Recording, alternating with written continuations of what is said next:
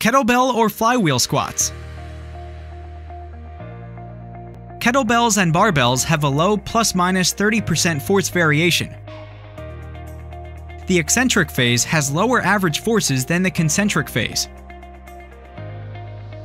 A flywheel can produce the eccentric phase higher average forces and higher peak forces than in the concentric phase, and up to 175% force variation in the eccentric phase.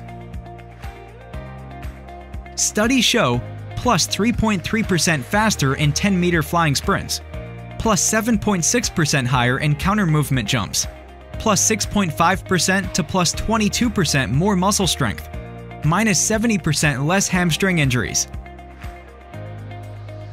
STREXBOX, the flywheel experts, provide a portable and safe design with XL plates.